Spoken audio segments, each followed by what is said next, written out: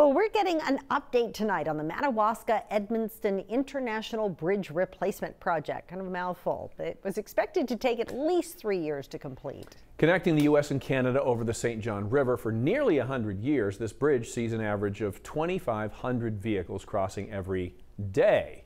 So it's a vital part of commerce and trade between the two countries. But due to its age, there is now a 5-ton posted weight limit to warn drivers leading up to the bridge.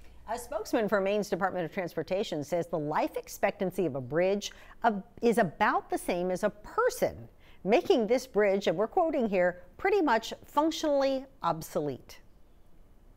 It's a big project. It's a multi-million-dollar project to build even a small bridge, and you can imagine how complicated that gets. It would involve a foreign nation, potentially work in different language. I know that our Canadian counterparts have discussions at their own parliament in Ottawa about this project, just as well as we have to have conversations with our colleagues at the federal level in Washington, D.C.